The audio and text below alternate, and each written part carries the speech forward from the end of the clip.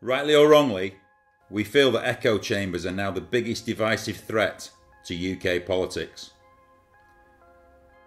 An echo chamber can be defined as an environment in which a person encounters only beliefs and opinions that coincide with their own, so that existing views are reinforced and alternative ideas are not considered. Unfortunately, this leads to misinformation, a distorted perspective of the world, and an inability to hold a civilised and reasoned conversation. Arguably, if you find yourself in an echo chamber, you are effectively talking to yourself. When new information or situations come about, it tends to be dealt with by the psychological term confirmation bias, which is the tendency to interpret new evidence as confirmation of one's own existing beliefs or theories. We only have to look at the USA to see how divisive this situation is. The Trump Biden Fiasco is a total disaster for everyone concerned.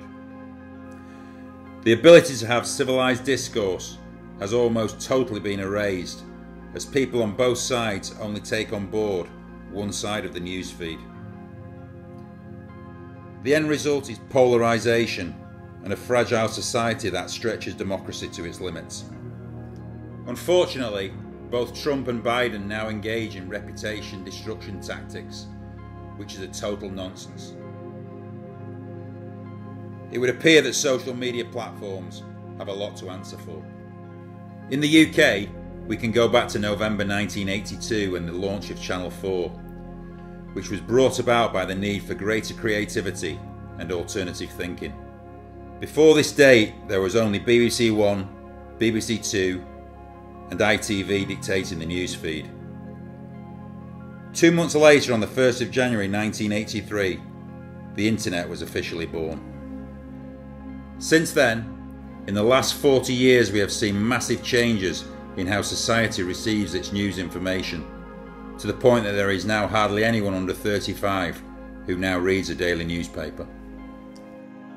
Instead, in order to survive, news outlets now have to identify their target audiences and give them what they want in order to survive. GB News is a classic example of how an echo chamber can be built quickly and efficiently.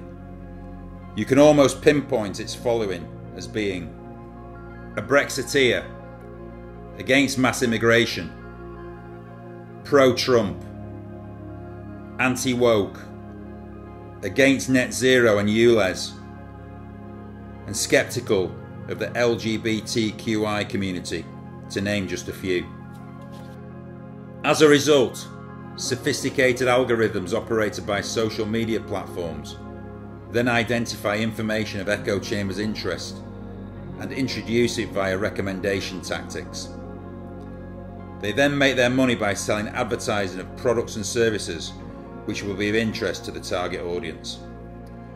Fundamentally, once an echo chamber is built, it is then controlled by dark forces.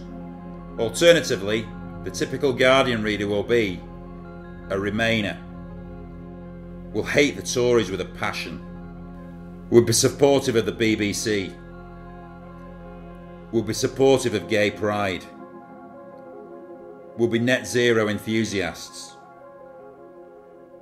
will have been supporters of lockdown and pro-vaccination for all, will be pro-woke and be familiar with such terms as white privilege and white male patriarchy, despite claiming to be anti-racist, will be supportive of the Ukraine against Russia, and, here is the key point, will say that GB News is a right-wing fascist medium without ever having watched it. Sadly, these two echo chambers are totally polarised in the UK, and we now have a situation where never the twain shall meet. Being aware of this problem as a threat to stability, safety, and the future of the UK is essential if we are to make headway in the middle ground. As it stands, if we do not overcome the adverse effect of echo chambers and their destructive outcomes, sadly, it could be that we are all off to hell in a handcart.